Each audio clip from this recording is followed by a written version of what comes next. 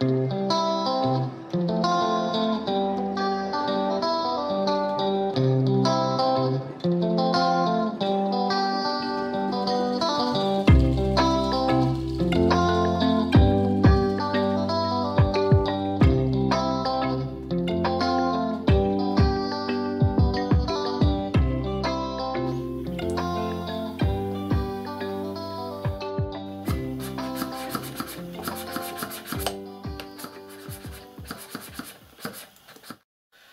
up everybody, I'm on to the next part of my Loco build. In the last part I made the pistons and the piston rods, so in this part then I'm going to continue with the theme and make the piston rings.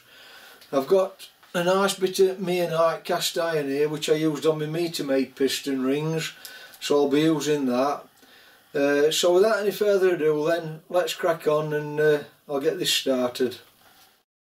In this book that I'm working to by Jack Butler, well, this isn't actually the book, this is an article from a magazine, but in either case the information for piston rings is very limited. So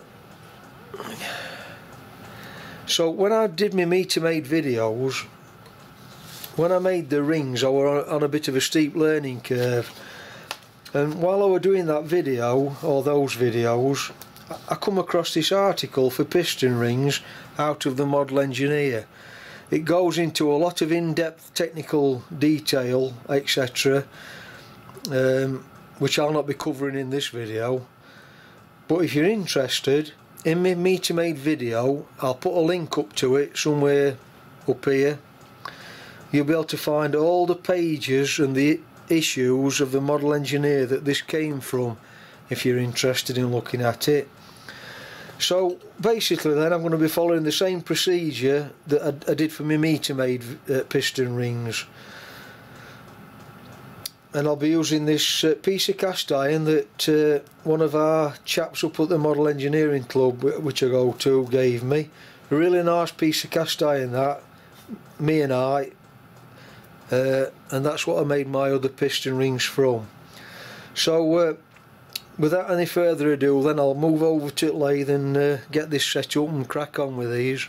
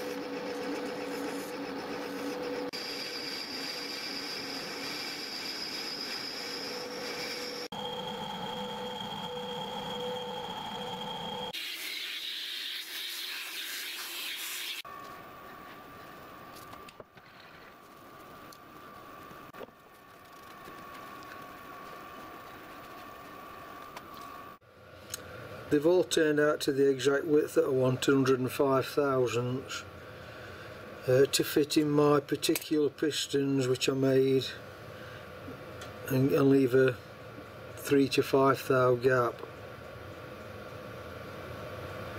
on the sides. That's what I did with my Metre Maid, although the Metre Maid ones were a fraction wider grooves. I think they were 125 instead of, I've done these at 110, so my rings are 105.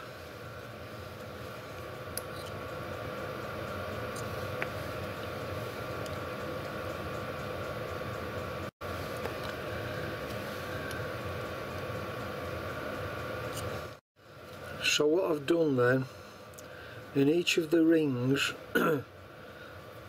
I've put a little nick on the inside on the bore where I'm going to split it. You can either use a very fine thin blade, or I just use the corner of a needle file, which is very sharp. Not sure if it'll show on camera, but and then I made this little gadget with 2 pieces of tool steel in, ground to a point, in a scrap bit of aluminium so that they slide, and a groove in for the piston ring. So here goes. Line the little scribe mark up on the inside. That's just to help it break straight. Line that up into that tool.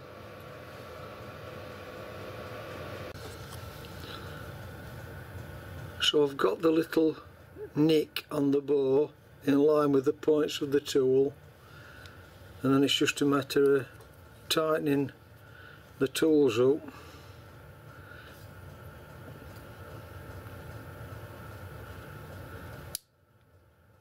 till it pings.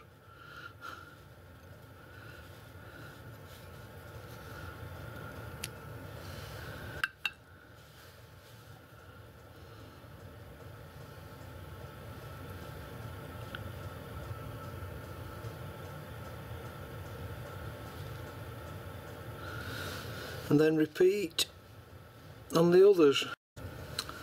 Right, let's see if that first one was a fluke.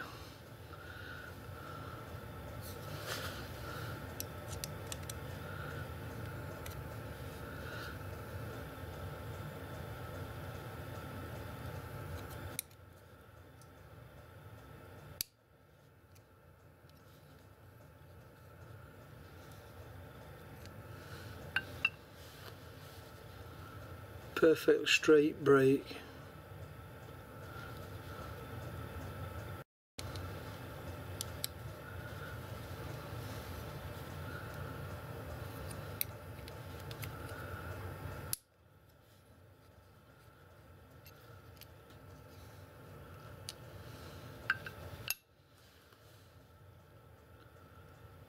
That's number 3.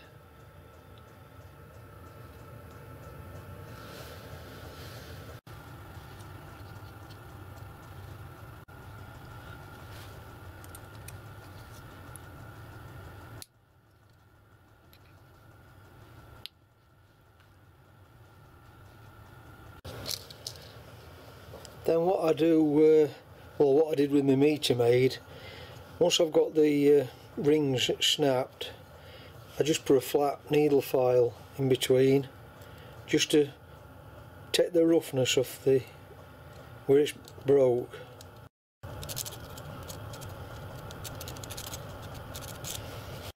If you don't want to use a needle file, you could just use some fine emery cloth, double it up, and just run that in between it.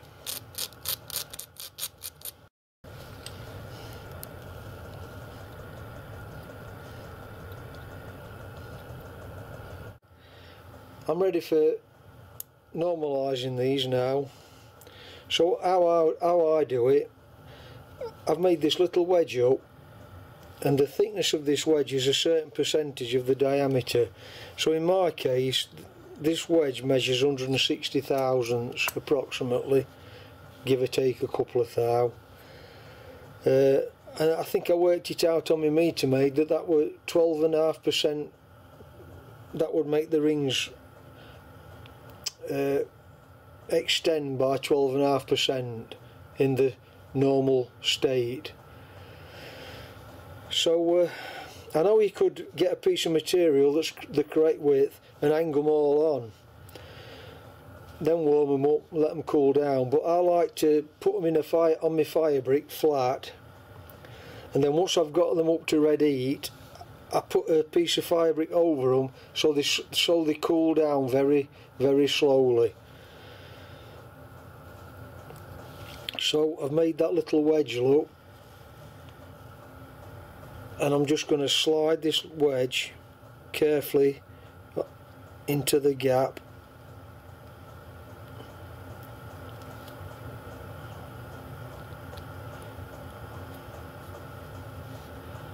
Like that.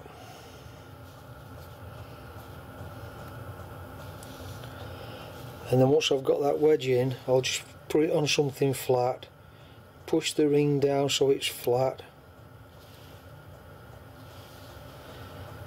Now I can sit that on my fire brick.